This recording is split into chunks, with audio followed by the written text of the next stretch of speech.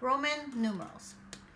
SS means half, I means 1, V means 5, X is 10, L is 50, C is 100, D is 500, and M is 1000.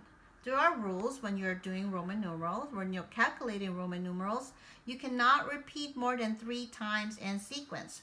For example, 30 is written X, X, X, okay? 10, 10, 10. So when you add them together, it becomes 30.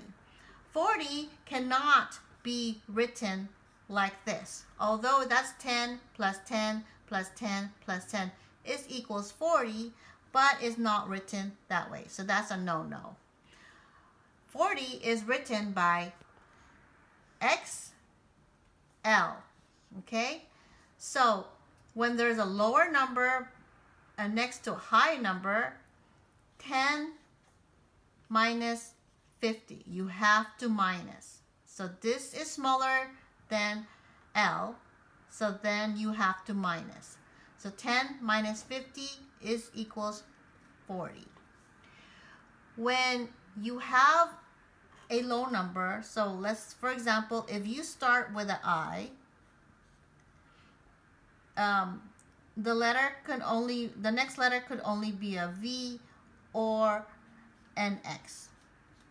If you started with an X, it can only be XC, start with XC or XL.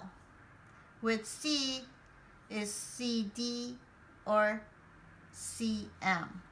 So let me give you an example. CMLVI, how can we write this? So first of all, you know that C is 100. So this is 100. So I want you to write each one, what is the amount. M is 1000. L is 50. V is 5. And then I is 1. So you notice that C is smaller than M, so this has to be a minus. So 100 minus 1000, remember there's no negative numbers, so this is simply 900. Then you can add 900 plus 50 plus 5 plus 1,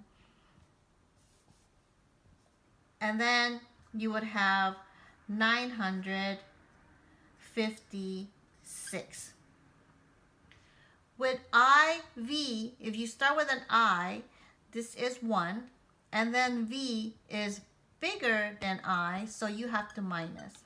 So 1 minus 5 is equals 4. Now if you do the opposite, V and I, V is larger than I, so 5 plus 1, so you add. If it's larger and then smaller, you do add, and that is 6. That's the difference between these two.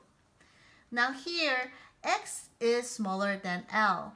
So X is 10, L is 50, I is 1, and V is 5.